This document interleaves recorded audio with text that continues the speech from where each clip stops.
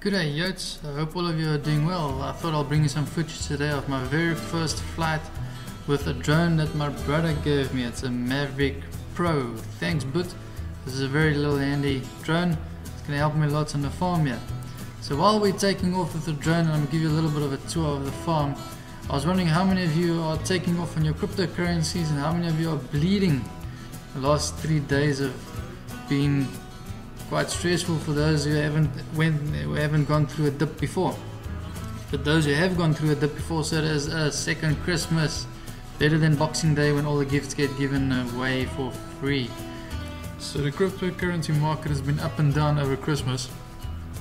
A small little crash just before Christmas. But what happened the last 3 days, we lost almost $200 billion in the cryptocurrency market. And it's been an amazing sale day, time to accumulate and to buy more.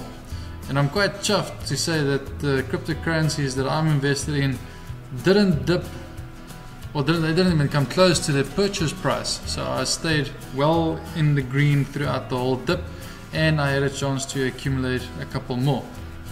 And those buildings on the screen that we're flying over now, that's the Marion Hill Catholic Monastery. That monastery is over 250 years old and is the Catholic headquarters in South Africa. We're leasing our land from them. So those of you who have listened to some bad advice and that made the mistake to sell in this dip, and you are feeling now that you've been robbed, don't feel too bad. Look at this video clip that someone just sent me from someone being robbed in Johannesburg.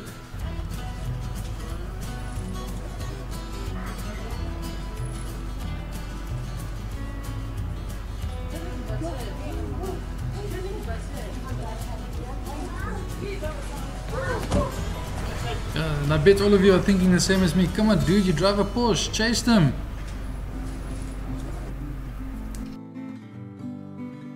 So if we look at the market today, it's recovered from about 450 billion and currently trading about 530 billion. You can see when America wakes up, they either dump it or they accumulate more. Many of the coins are far up. Bitcoin was close to 9,000, it's up over 11,000. Tron is up a massive 102%. BitConnect, I don't know why people are still buying BitConnect. Bunch of scammers. Dump that coin. If you got BitConnect, sell BitConnect. That's my advice. Of course, it's my advice, my opinion. I'm not a financial nothing. I'm a farmer. I count beans. Alright, check this. Now let's just remove that. Wait, I'm just going to pause here quick. Oh, now look at this. The drone those are security guards. We've got 24-hour armed security guards and they still steal our truck tires and everything. Oh, that's the first time they see a drone. See how the one got a fright?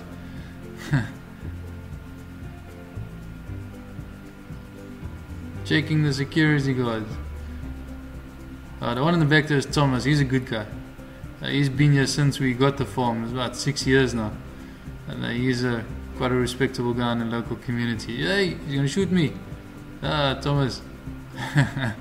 He did ask me later if he can use the drone to go look for his goats that's running around. You see the informal settlement in the background there? Goats and cows and everything walk everywhere. And that truck standing there, they stole all my truck tires with the security guards right there. Those are all our buildings.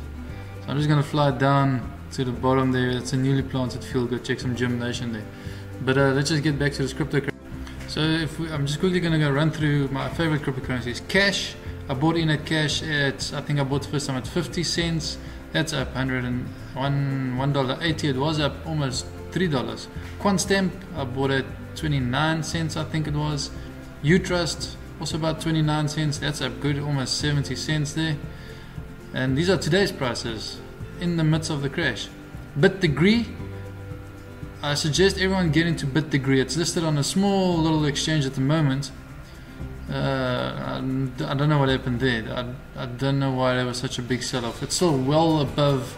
I bought this on ICO. It's still well above the ICO price. I'm not concerned, but I don't know why that sold. It's a buying opportunity, I think. I don't know why that was sold off. I'll have to go and see what happened there. BitDegree, they pay you to study. I think that's a good cryptocurrency. And what else?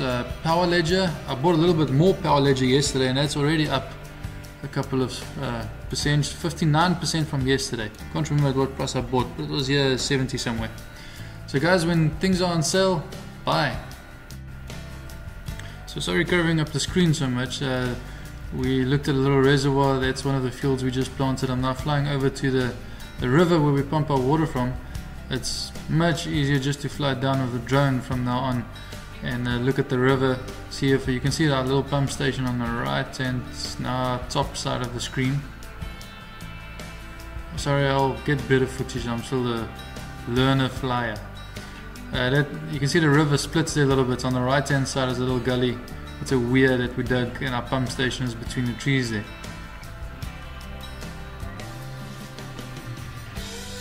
Now I'm using the drone just to go down to a field which is quite far from the office, and this field should start germinating towards the end of the week depending on the temperature. It's very dry at the moment. We haven't had rain for a while and we actually need rain quite desperately. So I'm testing the drone to see if I can get close enough to see if they're germinating. You can see the lines there, the planted lines. No seeds are coming up. Not germinating yet. You can see the wind on the ground there as the drone gets closer to the ground. And on the way back to the office, this is seed multiplication trials. Each row is a different kind of bean. And on the side here you can see our ones that we just planted, very fresh ones. Some of them should be germinating. See if I can get low enough. You can see on the line on the left hand side, far left, those are busy germinating. That's very, very fast. I think that was 6 days for them to come up. Still practicing to fly with this little drone. I'm sure I'll get much better.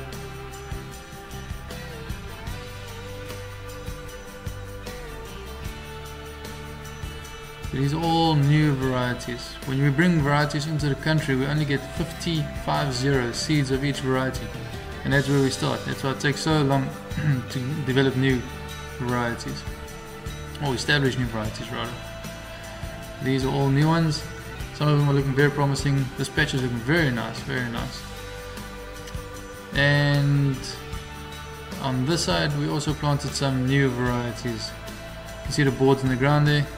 Nothing germinating. I don't know why I'm boring you guys with this. A lot more people are interested in money than where their food come from. So hats off, where we now, 7 minutes into the video. Hats off to those who are still watching. Stephen Lester, you still watching? Smash me a like, leave me a comment if you're still watching. I'm curious to know if you're still watching. Anyway, irrigating, very dry at the moment. Although it looks very nice and green. This is an extremely high rainfall area. And originally we had so much rain I couldn't get into the fields. And yeah, I'm telling the drone to go home. So I just tap on the go home button. It looks for the spot where it took off. I took off on that small cement slab there next to that container that's standing next to this bottom shed where we keep our tractors and equipment. So it is cruising home. Looks for the correct altitude. I think it was set at 30 meters. Orientates itself exactly the same way it was when it took off, and it looks for a safe landing zone. And there we go, that's it. I'll bring you some more videos of my Mavic Pro. It's great to fly. I hope I get a bit better with it, and I hope you guys enjoy these videos. If not, make suggestions and I'll check you guys later. Cheers, eh?